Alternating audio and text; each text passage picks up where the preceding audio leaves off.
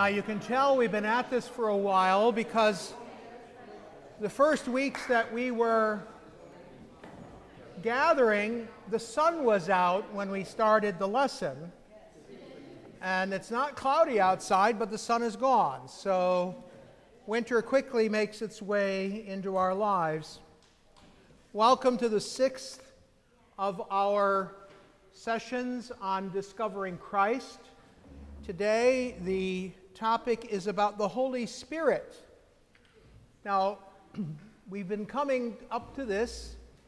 We began our sessions by asking some serious questions about our purpose in life, and we talked about God, the Creator God, at that point, in part because that's where we really begin to understand who we are, is by understanding that we are made by God, that we are made by God in God's image, and that we are made by God for a specific purpose in life. So that it's that quest for finding out what that purpose in life is that is probably the greatest motivation for us to seek out Christ, to try to discover who Christ is and what Christ can be for us. So that's where we started. And then we talked a little bit about who Jesus was, just from a more objective point of view, from an historical point of view. And then we went a little bit into our faith documents, the scriptures, to discover a little bit about what Jesus said about himself. And we talked about how those documents themselves, even though they are documents of the church, there's a lot about them there that says that they are fairly reliable. Perhaps not in a scientific, historical way, but in a way that tells a story that relates to us certain truths. That truth isn't always about scientific fact. Sometimes truth is even deeper. The facts point to truth. And so that's part of what we've been looking at. And then we talked about why we need a Savior, which goes back a little bit and starts to look at both who Jesus was and why we want a relationship with Jesus, and what Jesus did for us in terms of what we understand in the Christian faith as the death and resurrection of Jesus. We turned our attention then to that very fact. Why is the resurrection important?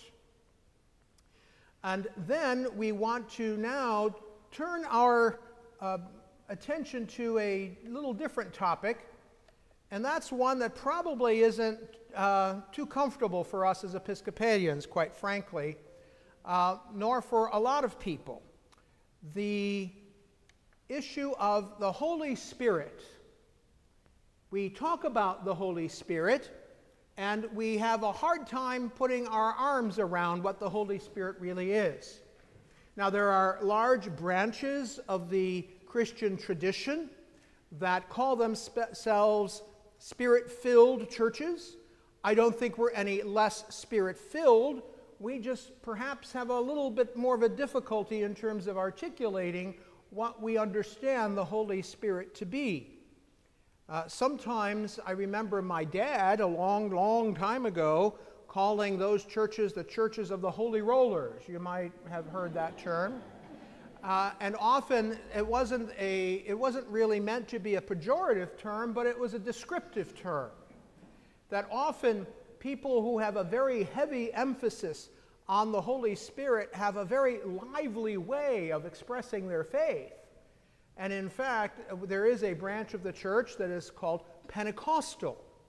And often in the Pentecostal tradition, the role of the Holy Spirit is deeply, deeply identified. And in fact, it is the work of the Holy Spirit and the movement of the Holy Spirit that becomes the very substance of what they are about as a group, as a family, as a denomination. And so that's going to be our topic tonight. Who is the Holy Spirit, and what does that have to do with me? I want to begin with a scripture passage which talks about the Spirit from the very beginning, because many times people think about the Holy Spirit as a New Testament phenomenon, as somehow it has to do with after Jesus' resurrection and the coming of Pentecost and so on. And so it's sort of a phase 3 of God. But the Scriptures tell us a different story. Because if we go back to the very beginning of Scripture, to the very first chapter of the book of Genesis, we hear these words. In the beginning, God created the heavens and the earth was without form and void, and darkness was over the face of the deep. And the Spirit of God was hovering over the face of the waters. That's from the very, very first words of the book of Genesis, our understanding of creation, of how what we know in this world came into being. And the writer of the book of Genesis is telling us already that the Spirit of God was present at the very beginning of time. In the second chapter of Genesis, we hear yet again another important passage. When no bush of the field was yet in the land, and no small plant of the field had yet sprung up, for the Lord God had not caused it to rain on the land, and there was no man to work the ground, and a mist was going up from the land and was watering the whole face of the ground. Then the Lord God formed the man of dust from the ground, and breathed into his nostrils the breath of life, and the man became a living creature. Now those two realities, the Spirit of God that moved over the waters, and the breath that goes into this clump of clay, they are the same thing. And in fact, in the Hebrew in which these books were written, it is the same word, and the word is ruach.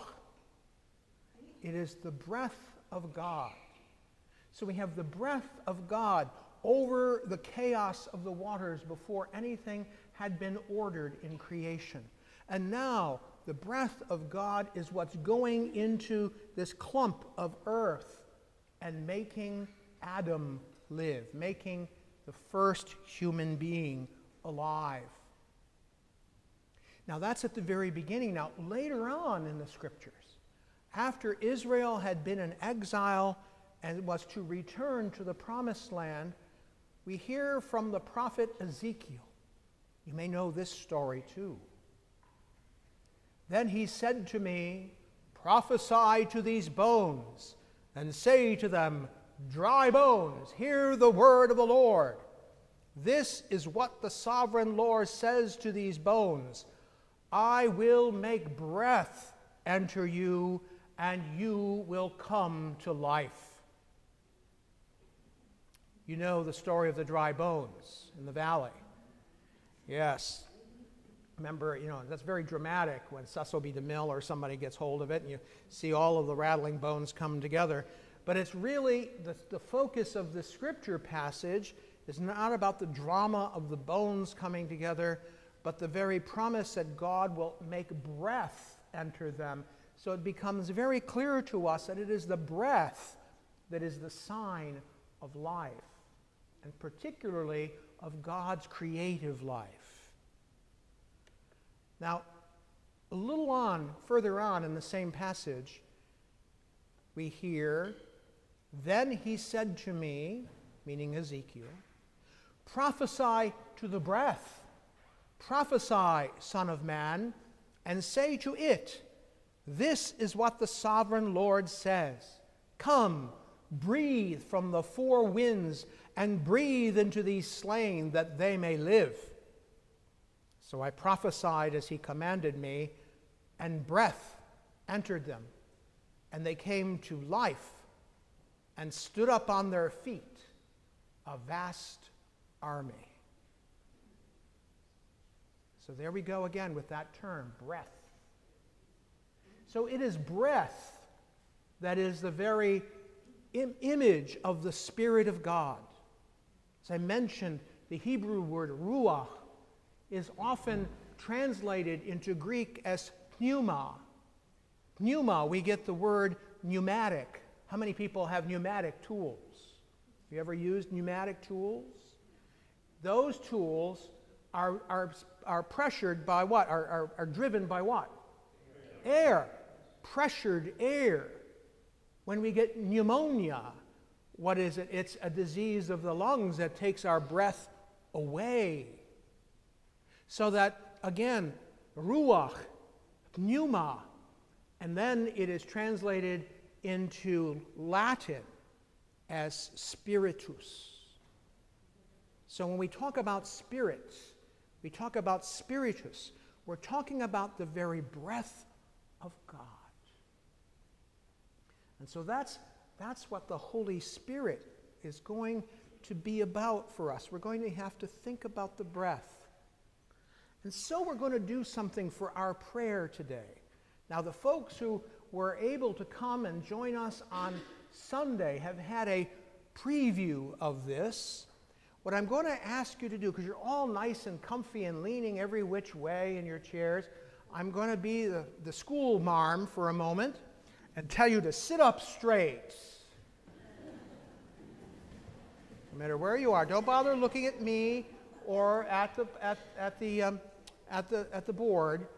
You just need to sit up straight, feet flat on the floor.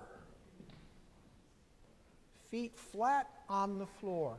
And think that there's a little hook in the very tippy top of your head, and somebody has a little cord there, and they're going to pull on it to make you sit as upright as you can. Put your hands on your knees. And what I want you to do is take a deep breath out and not breathe in. Until I say breathe in, we're going to breathe into a count of 5. Breathe in 1, 2, 3, 4, 5, and out 1, 2, 3, 4, 5, and in 1, 2, 3, 4, 5. Now close your eyes. Out 1, 2, 3, 4, 5, and in 1, 2, 3, 4, 5, and out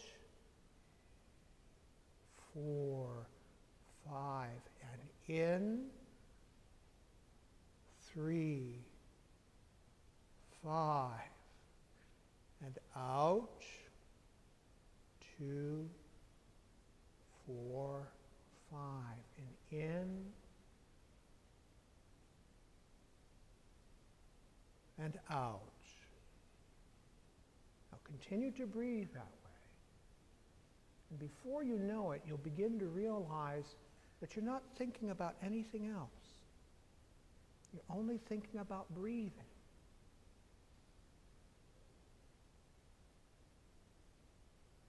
Keep breathing slowly in, slowly out. And before you know it, you'll see yourself relaxing. Imagine all of the tension leaving your body. Don't think about what was before or is yet to come. Just think about breathing, breathing, breathing.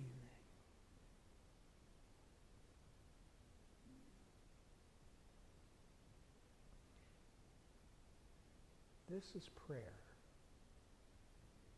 This is the Spirit of God entering our lungs like it did that first human being, making us alive. This is the Spirit of God coming into our life, making us alive like it did those dry bones. This is the very presence of God in our midst, right here and right now. turn your palms up, but keep them on your lap. Because now we are in a position, a posture of receiving. Receive the gift of God. Receive the Spirit of God. And our singing today is going to be without accompaniment. It's going to be in Latin, but it's very simple. It's from the form of a Taizé chant. The words are Laudate Dominum, omnes gentes, Alleluia. If you need to look, you can look at the screen, but they're easy to follow. I'll start singing, and then you just join in as you feel comfortable. Just keep breathing, though. Laudate Dominum, laudate Dominum, omnes gentes, Alleluia. Laudate Dominum, laudate Dominum, omnes gentes, Alleluia. Laudate Dominum, laudate Dominum, omnes gentes, Alleluia.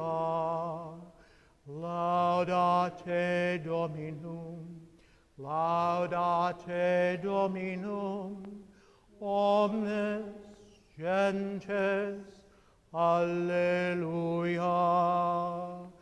Laudate Dominum, laudate Dominum, omnes gentes, Alleluia. Laudate Dominum, laudate Dominum, omnes gentes, Alleluia. Women only. Laudate Dominum, laudate Dominum, omnes gentes, Alleluia. Laudate Dominum, laudate Dominum, omnes gentes, Alleluia. All the men. Laudate Dominum, laudate Dominum, omnes gentes, Alleluia. Laudate Dominum, laudate Dominum, omnes gentes, Alleluia. Full breath, everyone. Laudate Dominum, laudate Dominum, omnes gentes, Alleluia. Laudate Dominum, laudate Dominum, omnes gentes, Alleluia.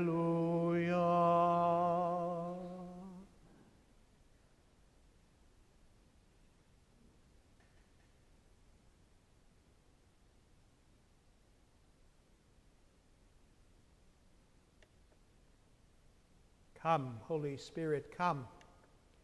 Kindle within us the fire of your love. Amen.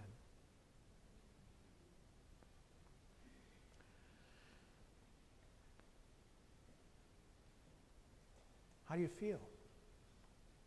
Different.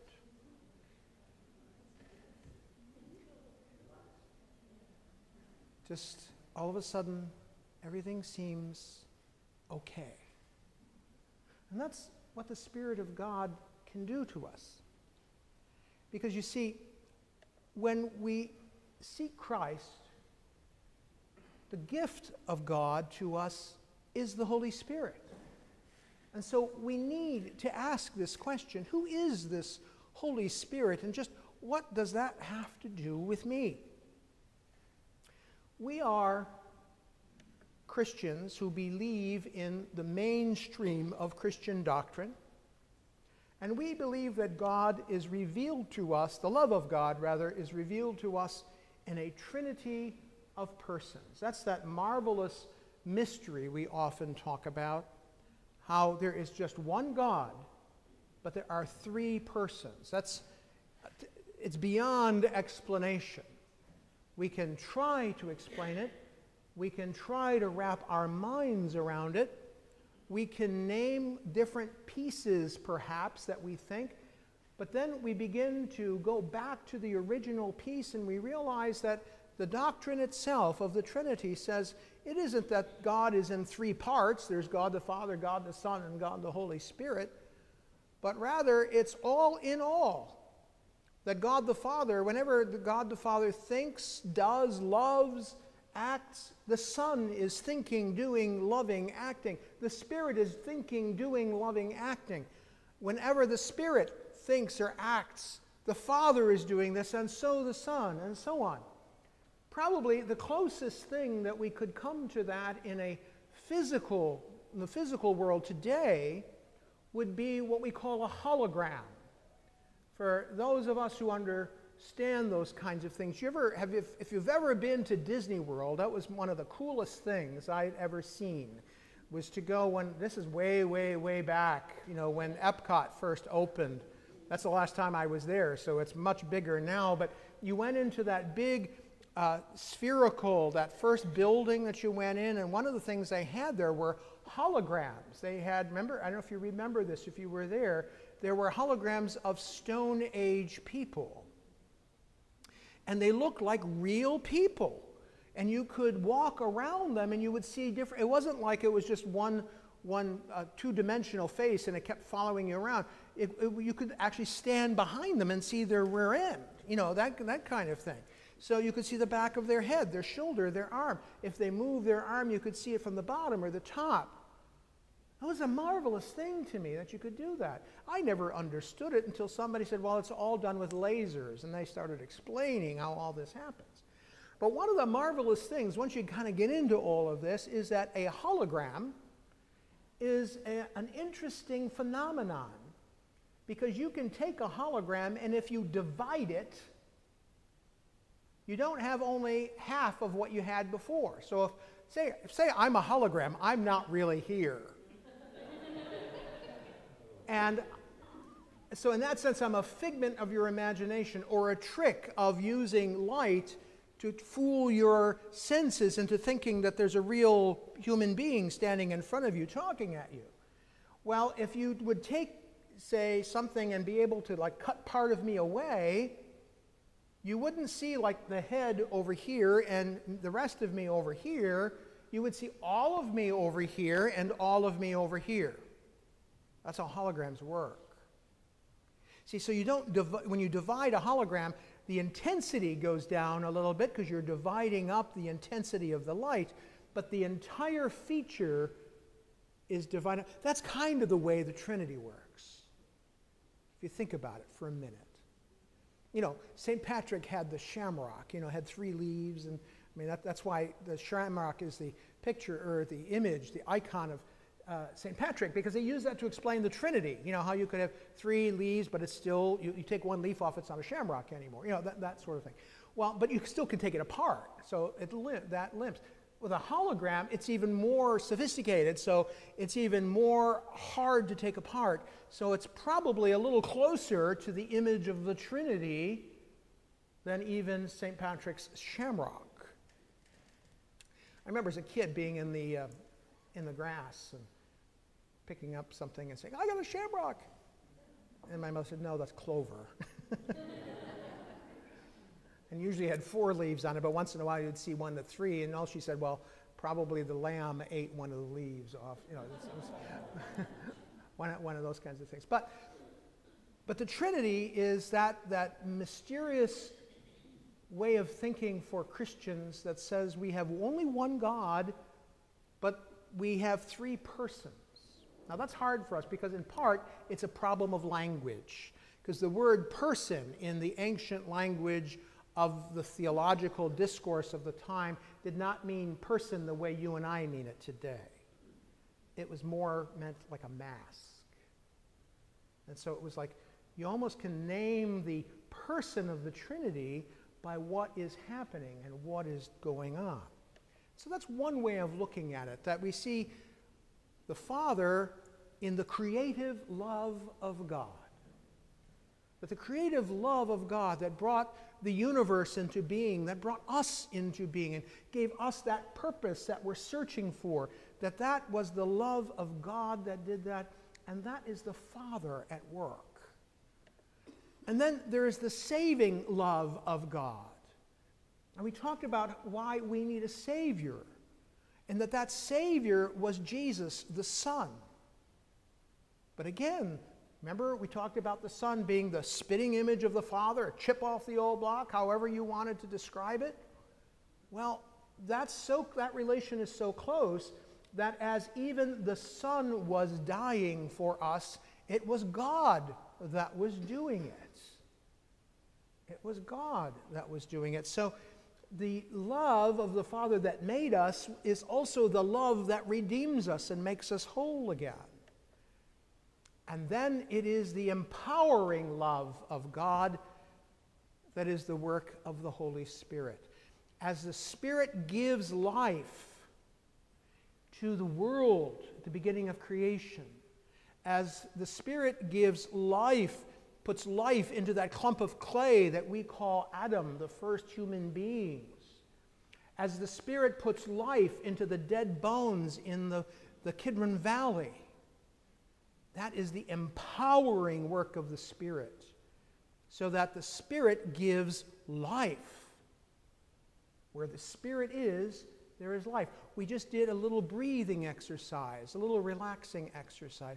Think of that then when we go to prayer, that if we do that to ourselves when we pray, we are praying in the Spirit, because the Spirit is the breath of life.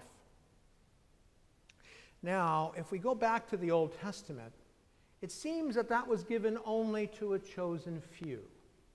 It was given to, other than the creative spirit that went into the breath that went into the lump of clay and made human beings, but this other kind of empowering spirit to do greater and bigger things, we only see, with the judges, the leaders of God's people, or Moses. I love to say that Moses.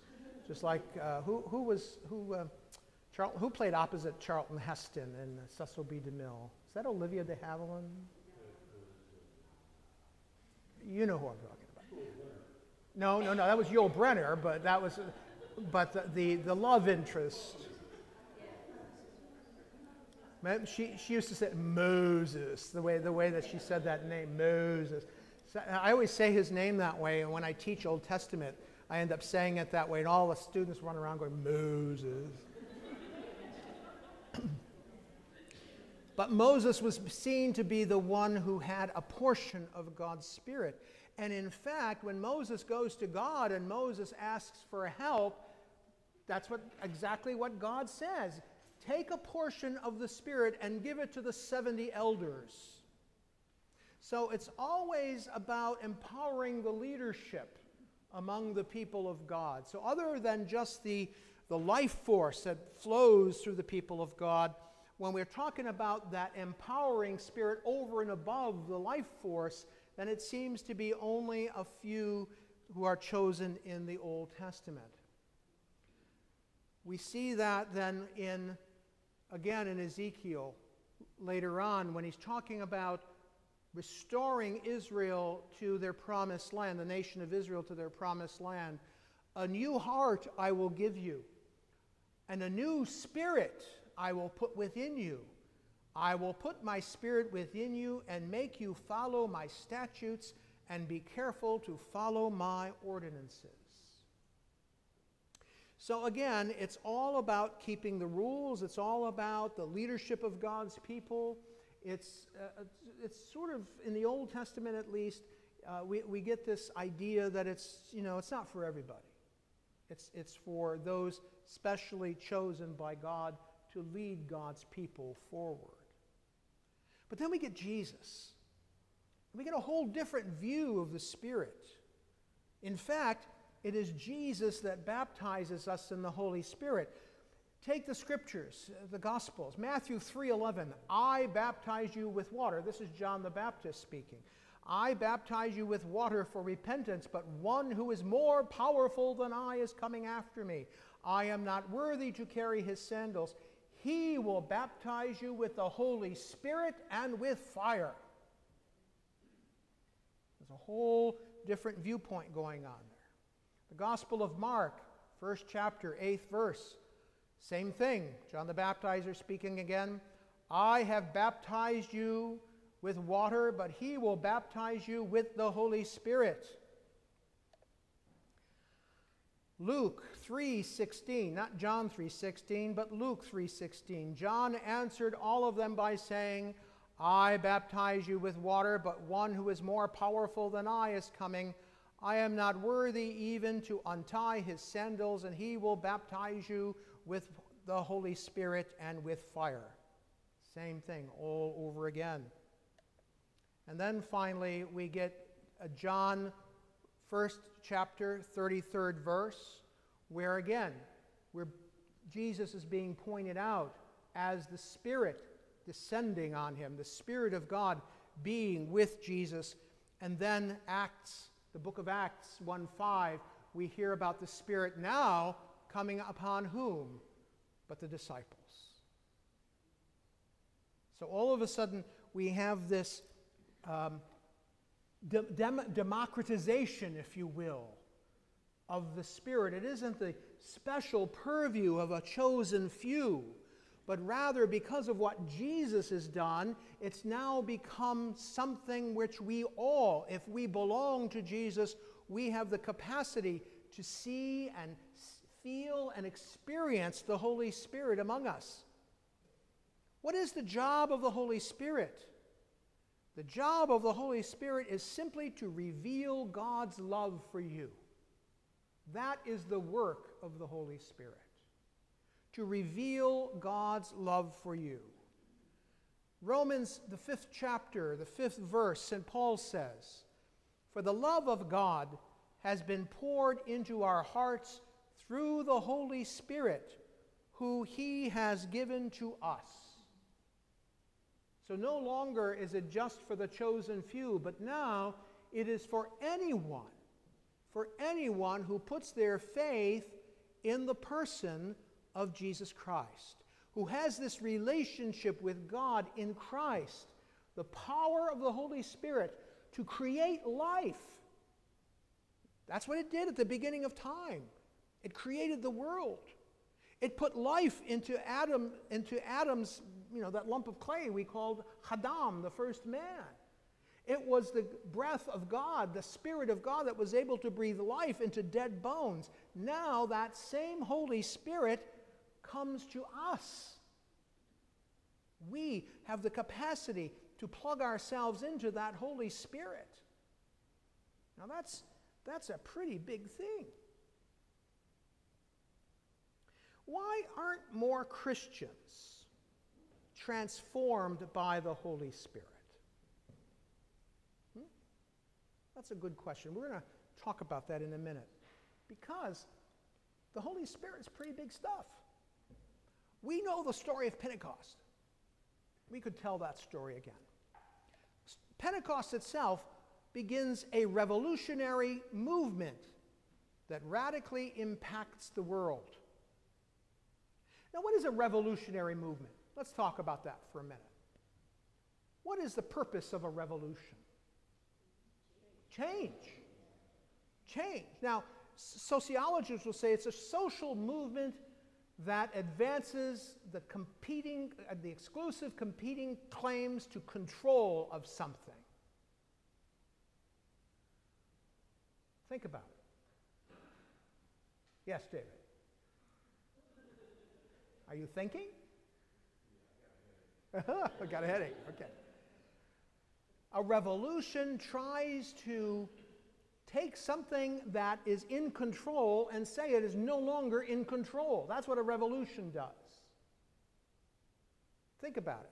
So if Pentecost begins a revolutionary movement, Pentecost begins something that is going to change the very nature of the world that we know.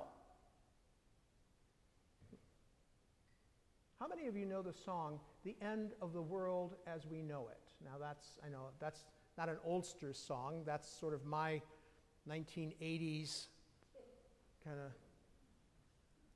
it's the end of the world as we know it. You've got people too young and people too old in the middle. I mean,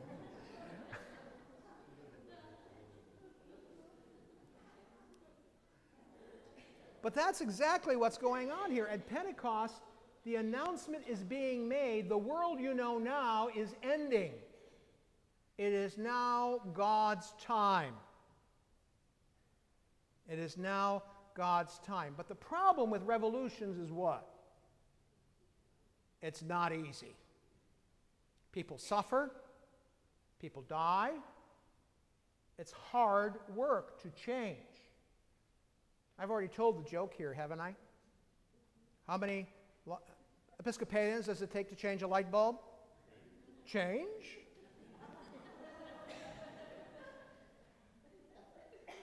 Maybe it's that very thing why it's so hard for us to talk about the Holy Spirit. Maybe it's that very thing that makes it so hard for us to realize the power of the Holy Spirit in our midst. Because the minute we recognize the Spirit, the minute we acknowledge the Spirit, we are opening the door to massive change. Opening the door to massive change. Think about it. That the world, as the world orders itself, is no longer destined to be there. That it is God's will that the world be different. That's what revolution is about. Now, it says in this little thing, Pentecost begins a revolutionary movement that radically impacts the world. I'm going to do a little word play again. Radical. How many radicals do we have in this room?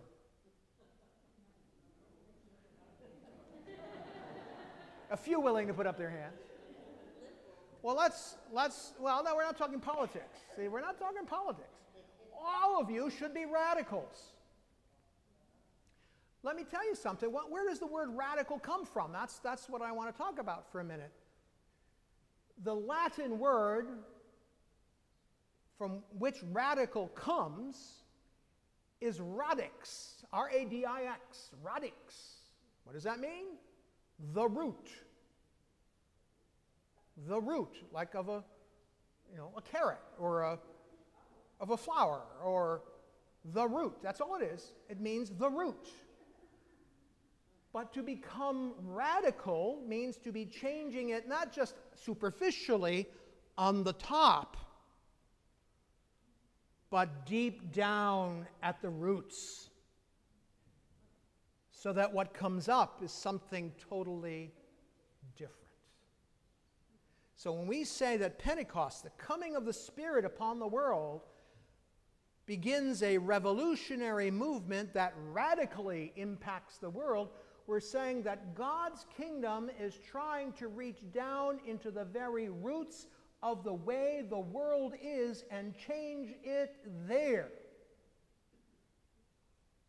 It's not just kind of smoothing things over, not just kind of making nice with everything, but actually trying to, and we even say things like, we're going to root out evil. How do you get rid of a dandelion? You don't just chop off the flower.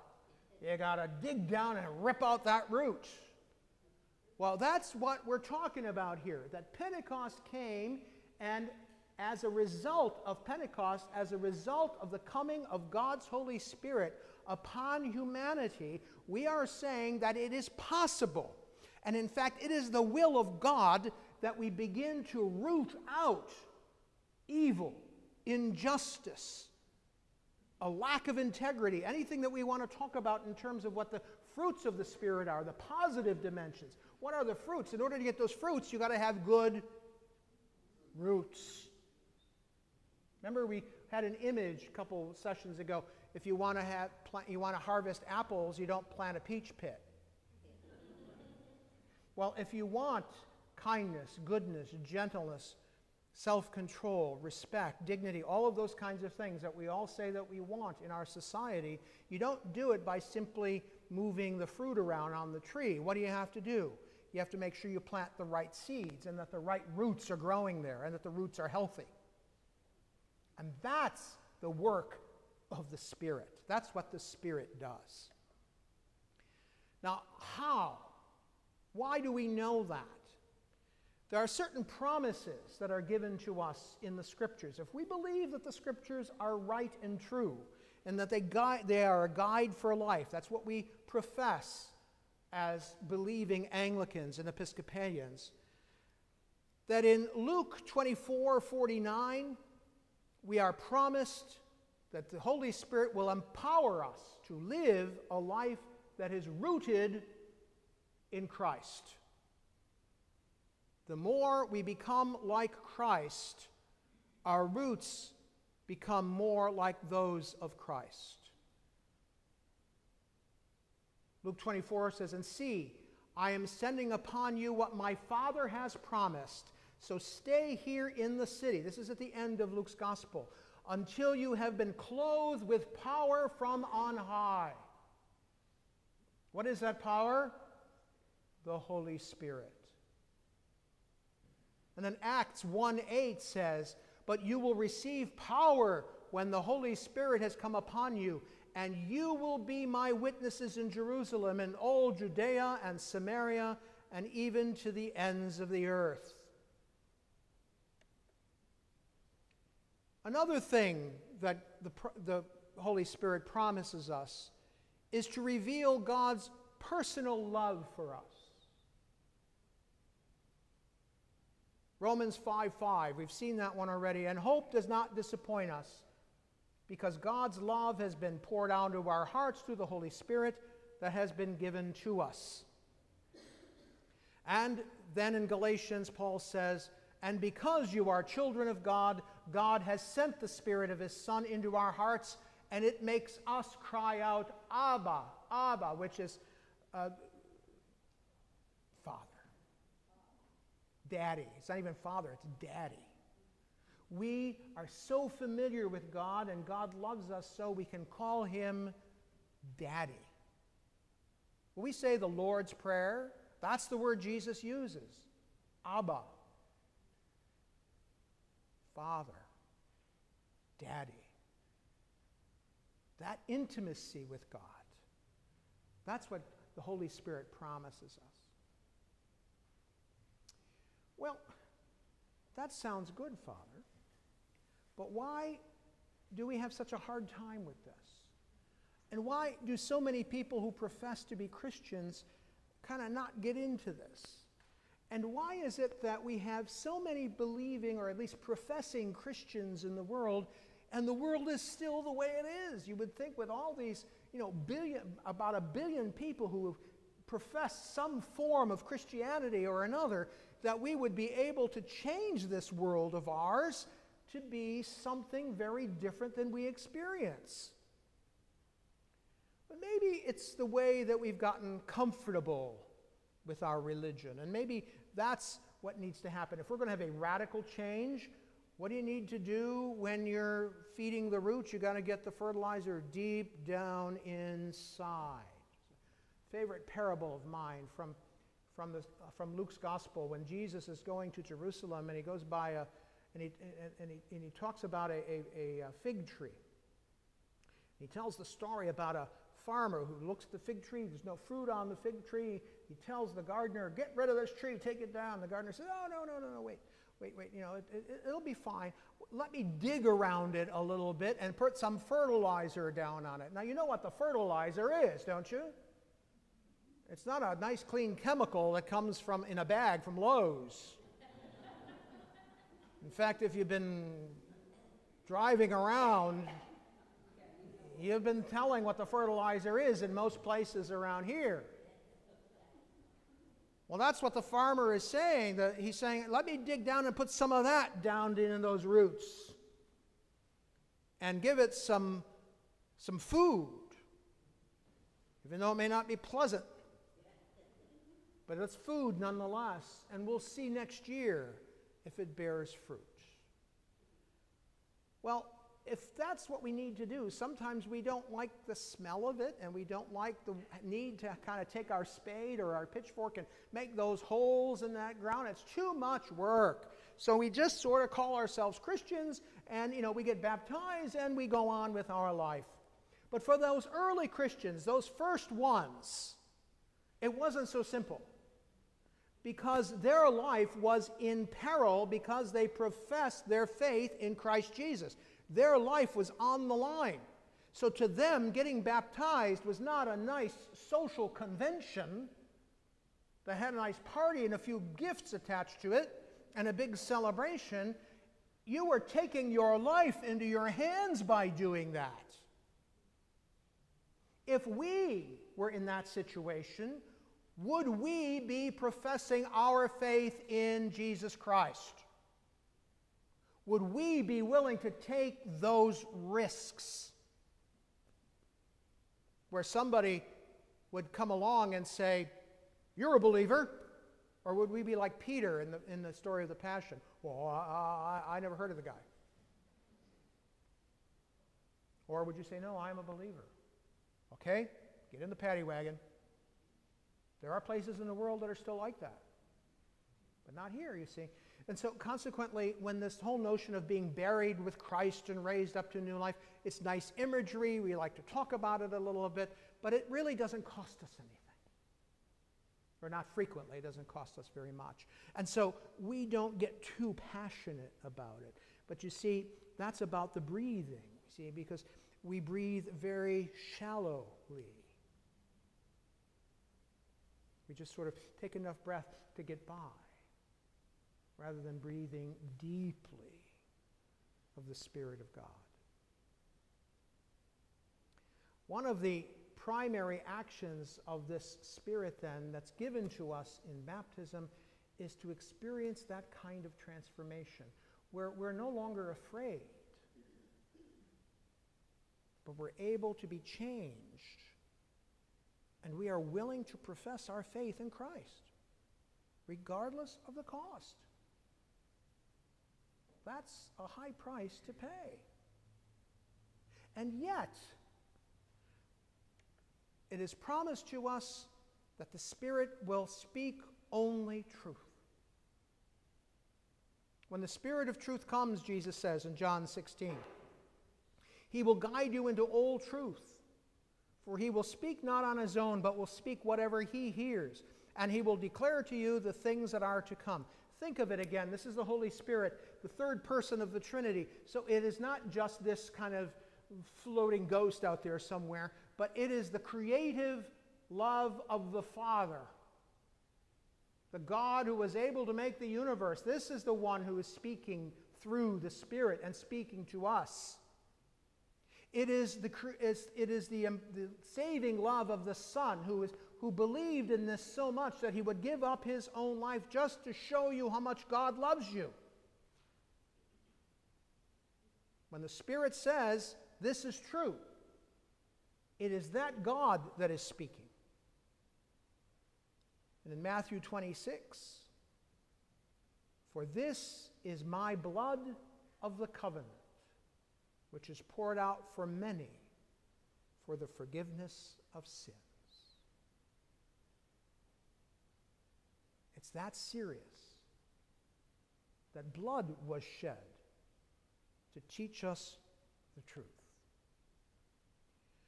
Well, how do we know this then? That's the next promise that comes to us, is that the Spirit will help us to know God as we pray.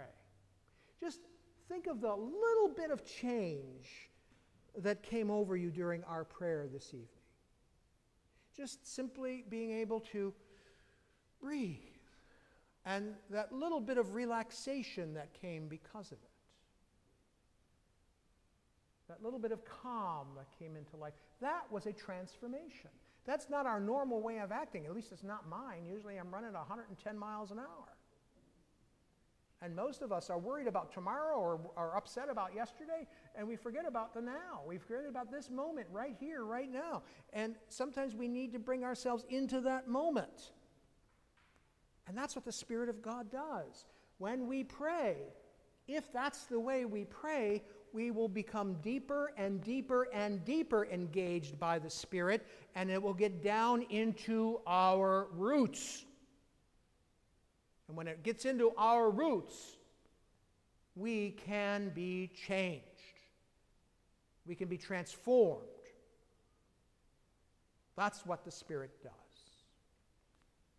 And so Romans 8:26 promises us, likewise, the Spirit helps us in our weakness, for we do not know how to pray as we ought, but that very Spirit intercedes with sighs too deep for words. I don't know if you've ever had the experience. I know I've had it a few times in life where something just comes over you and it's so profound you can't even talk about it, and all you do is you wail. Often it's when we've lost someone we love very deeply. And you just, the grief is so deep and so profound, it finally wells up and you just let it go. You wail. That's the way the Spirit prays. Because what is that? That is breath. So those groans that are deep within us, that move at the very root of our being, that's where the Spirit is working. And when we wail like that, often it brings transformation because we finally get it out of our system and we just collapse. And we become totally vulnerable to God, and all of a sudden we realize we can pick up and go on. That's the work of the Spirit.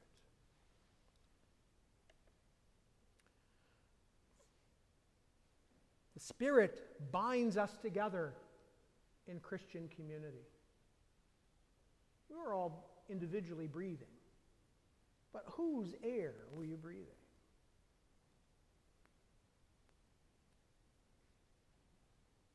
The person next to you.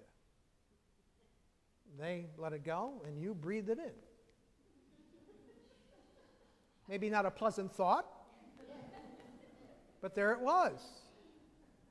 And then we sang. Remember, at the very first one we said, St. Augustine taught us that when we sing, we pray twice.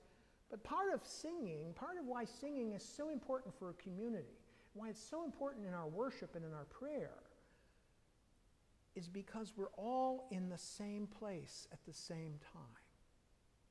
All following the same meter, the same beat, saying the same syllable. Particularly if it's a unison kind of singing. If it's in parts, well, it all works together for a greater whole, but it's still all part of what it is. It becomes something marvelous and something big.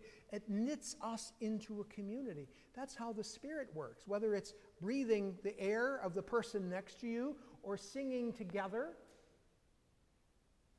That by that simple act, we are creating a community. We're creating a family. The very beginning, that's so important to Jesus, because right in the very beginning of Acts, after when the Holy Spirit comes, Acts tells us they devoted themselves to the apostles' teaching and the fellowship, to the breaking of bread and the prayers. Day by day, they spent much time together in the temple. They broke bread at home and ate their food with glad and generous hearts, praising God and having the goodwill of all people. And day by day, the Lord added to their number those who were being saved. Because by their example, people said, I want that stuff. I want what you got. What is that movie? Harry and Sally. Remember that scene? It's the one that everybody remembers. They're in the diner, and Sally's going through her motions. Okay. And what does the lady at the counter say? I'll have what she's having. It's the same thing with the community of Christians.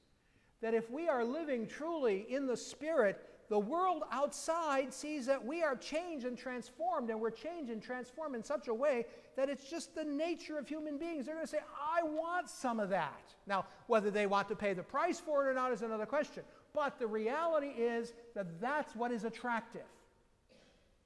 We want to add to our number, live in the Holy Spirit. We want to add to our number, commit our lives to Christ. We want to add to our number, live in this way, in this community.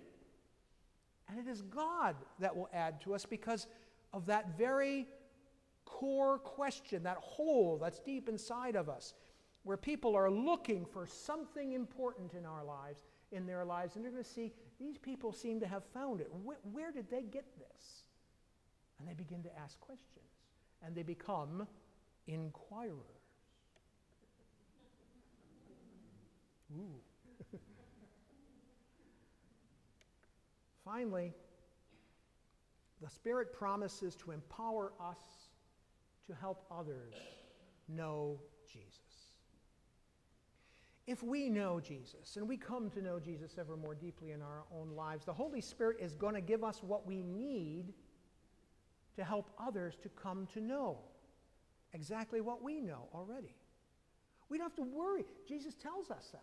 We don't have to worry about what we're going to say or do. If we're really living in tune, in sync with that Spirit, it's the Spirit of God, and God is going to be doing the work. We're living the life of the Trinity. We're being swept up in the life of the Godhead. We're being swept up into the life of God Himself. You will receive power when the Holy Spirit comes upon you, we hear in the book of Acts. And you will be my witnesses in Jerusalem and Judea and Samaria and to the ends of the earth.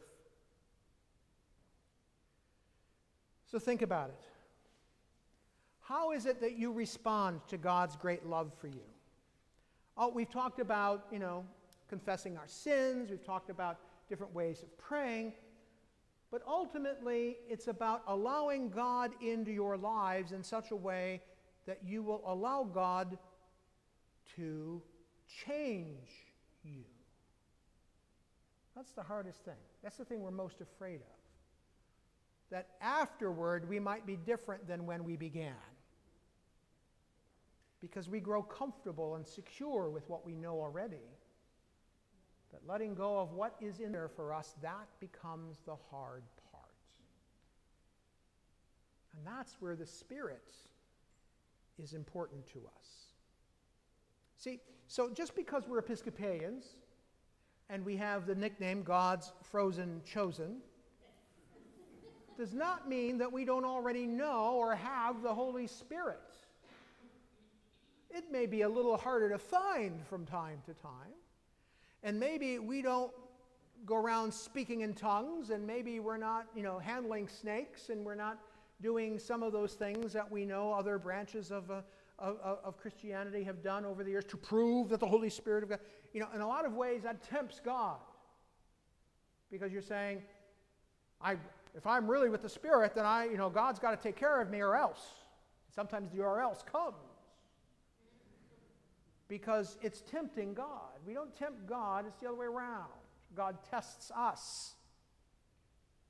And what God wants us to do is to have every confidence that the Spirit of God will live in our hearts. And as the Spirit of God lives in our hearts, these promises that we've talked about, they're listed on in your study guide, that they will be ours. These are promises. That means they're ours for the asking. They're not off in some distant place. They're already there. All we need to do is accept them. When someone gives you a gift, what do? You accept it and say, thank you. God has been giving us this gift from the beginning of time, when the Spirit of God, the breath of God, moved over the waters. When the breath of God breathed life into that clump of clay and we became human beings. when God breathed life into defeated soldiers and they came back as a great army. When God breathed life into that son of his, Jesus, the chip off the old block, and showed us what love really is and what the demands of love really are, and that he's willing to do that for us, and so we must be willing to do the same for one another. If we do that, then this Spirit, which is the same Spirit, is ours. Doesn't need a special name, doesn't need a special ceremony, doesn't need a special test. The promises are there. All we need to do is finally accept it. Kind of like somebody giving me a new frying pan. Somebody gives me a new pot. What do I have to do? Cook dinner. If I don't feel like cooking dinner, I may not want the pot. If I don't feel like being changed or transformed, I may push the gift of God away. But how much poorer are we for doing that? Because the very core of our life, we began with that. What is the meaning? What is the purpose of our life? That's telling us, reach out. Reach out. Grab onto it. It's there. It's there for the asking. Just take it. Take it. And you will be changed.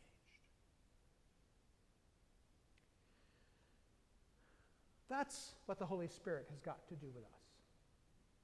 That's who the Spirit is, and that's what the Holy Spirit's got to do with us. So next week we're going to talk a little bit about our need for the church.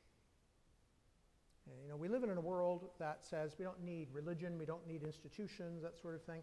Well, maybe not. Maybe we don't need the formalities, all the polity and all that, the fancy duds, the pointy hats and the sticks and the rings and all that kind of stuff. Maybe we don't need all that stuff, but we do, I think. That's why we do it. But in essence, what we really need is to form this community we call the church. And so we're going to explore that a little bit next week, and that will bring our 7 weeks to a conclusion. So I'm hoping that you take this home with you today, got a little esoteric, a little theoretical perhaps, but it's very real if we stop to think about it for a moment and start to look for it in your own life and see where the Spirit is alive.